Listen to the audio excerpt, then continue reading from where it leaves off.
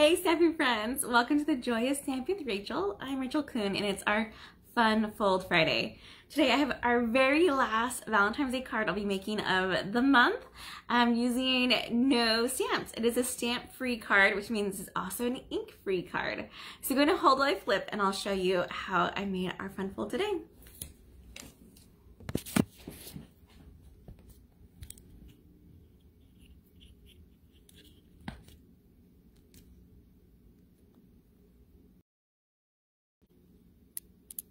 All right, let me push this in view a little bit better so you can see it. There we go. Hopefully my stand isn't gonna fall. I feel like it was making noises just a second ago. Okay, well, it is Fun Fold Friday, and that means that anyone that comments between now till midnight on this Friday has the chance to earn the card that we are making in our video today. So please comment, share, whatever you want to do. If you're watching this on the replay or even on Facebook or on YouTube, I love to see your comments. All right, the card today we're making is, like I said, it is a stamp-free card. Instead, we're just using the DSP, which is Designer Series paper called Sweet Talk, which does all of the talking for us in this card.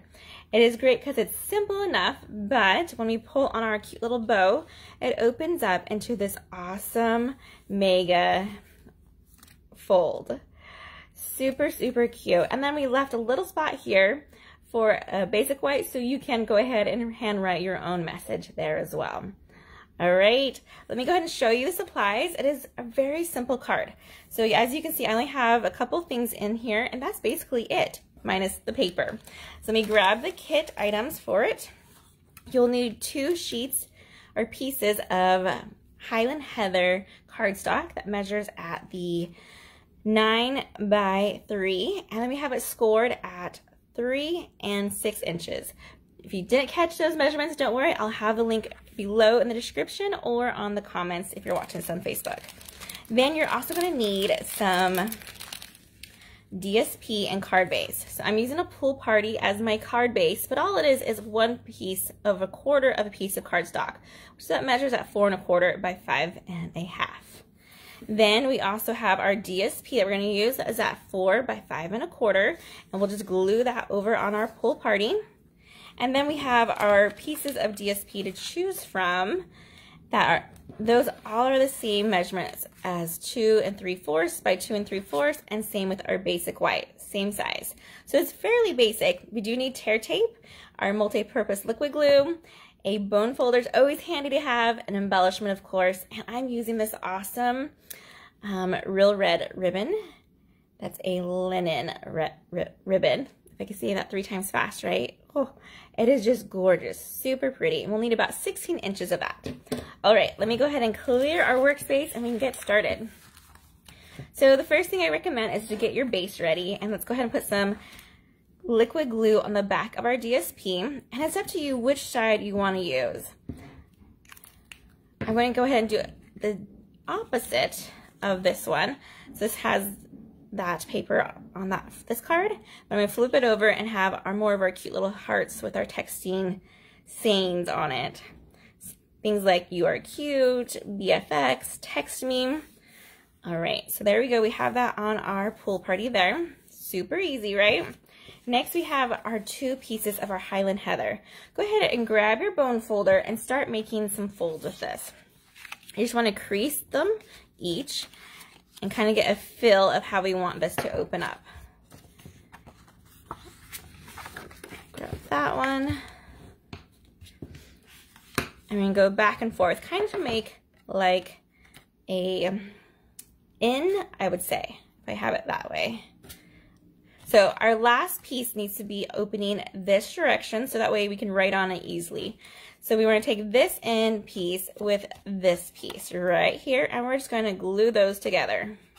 And afterwards, we'll see if we folded them right. If not, then we can go ahead and recrease it in a different direction. Just need a little bit of liquid glue, and we'll have to have some time for this to dry.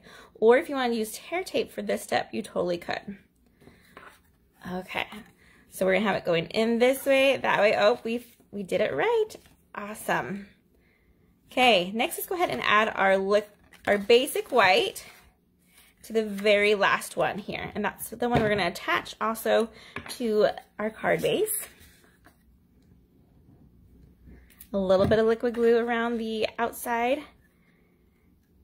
When I made my original, I got a little bit too glue happy. I don't know, because it's really hot in here and it just makes that liquid flow super easy, but it made sticky spots and it just kind of oozed out. So all I used was a regular white eraser and I rubbed off the gluey spots after it dried and they came right off. So if you get a little bit glue crazy, you can totally fix it. All right, so now we have these pieces of DSP and we need to choose which ones we want. So this time I was going to change it up because I really liked, let's see, we can either have that one for the front, or I wanted to make sure that this guy was there. And what you can kind of do is kind of see what looks too busy. So this guy as my first piece is too busy for me. Too many hearts, two different colors. So I don't want this one to be the front like I did for this one. But if I flip this one over, the stripes wouldn't look too bad for that front. Or would this one that has the little bit of sayings there. Or, let's see, this stripy one, I feel like that one's a little bit too busy too for that one. So I think we're gonna go ahead and use this guy here and we're gonna glue him to this first guy. And then after you have your end and your front, the middle is just totally up to you.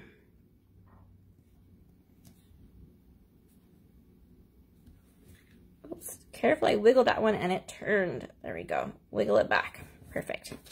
So I'm gonna go ahead and put this one in here because that one's super cute and it matches when we open that one. And then I'm gonna throw in a couple of my stripes. And the way to make stripes look different is just to turn them. So I'm gonna have one going up and down and one going across. So horizontal and vertical.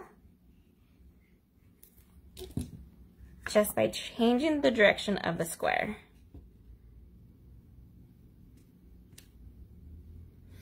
And this is just kind of like stamping on here. So the images that we're using creates the pattern look to it. Doesn't need any embellishing, any stamping, because the paper is doing all of that work for us, which is pretty awesome.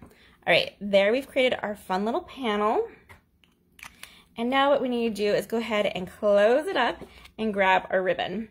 I have this beautiful ribbon here that we're gonna just wrap it around and tie a bow. This is a real red, and it's that linen ribbon. And I have about 16 inches. I'm gonna pull it taut so I can see if it's about halfway in both. And then wish me luck as I tie a bow on camera. It's always the hardest, right? Tie a million bows and then put a camera in front of you and all of a sudden your bows become very special. We're just gonna loop this around and I might wanna do a redo, we'll see. Oh, he is super special. Hold on. Untie, that's the beauty of a bow. You could always try again. Okay. There we go. I feel like this is gonna be a better one.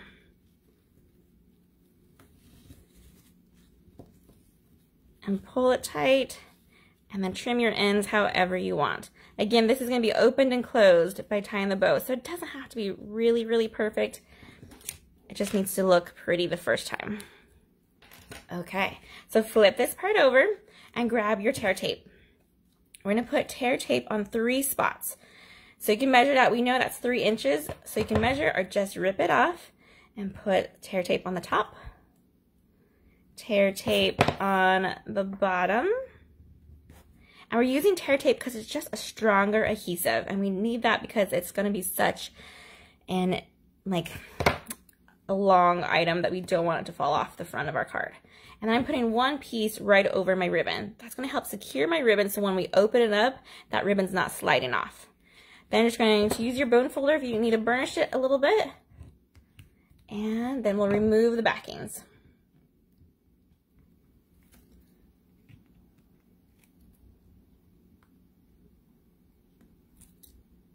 Flip it over, put it in the center of our card base.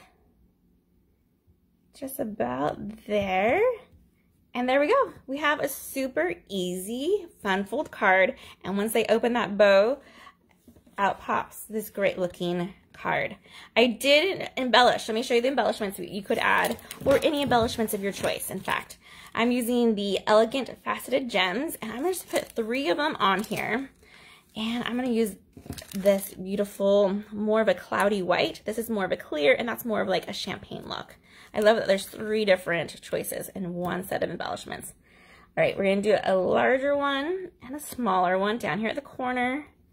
And then we'll do one more small guy up here. I put my small guy on the DSP on that one, so it's totally up to you. But I'm going to keep it going and have it up here on the corner. And there we go, embellished and ready to go. A beautiful, simple card. This would be a great one to give to a teacher because there's nothing lovey in it. It's just all the paper doing the cute work for you.